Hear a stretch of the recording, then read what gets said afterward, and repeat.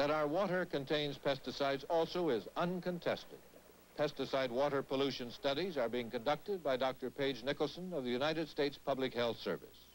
We've learned that pesticides can be flushed off the land following intense thunder showers in sufficient quantities to destroy aquatic life.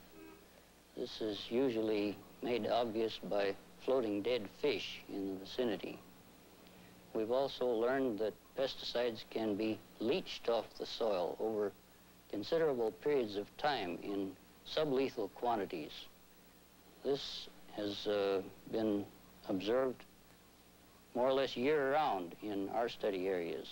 Are we routinely ingesting pesticides in our drinking water?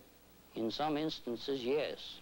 Well, have you found in drinking water any pesticide whose residue is not permitted on food crops because that residue is considered to be too toxic for human ingestion? We've found one insecticide belonging to the chlorinated hydrocarbon group.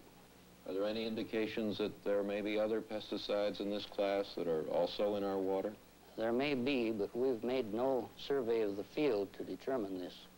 The Food and Drug Administration prohibits any pesticide residues in milk because milk may be the main diet of infants and, of course, be ingested every day. Does the Public Health Service have any regulations limiting pesticide residues in water? No, it does not. That in milk, one insecticide has been found occasionally also is a fact.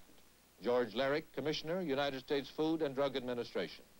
There are extremely minute traces of DDT found occasionally in milk, but those amounts are almost down to the infinite in the quantity.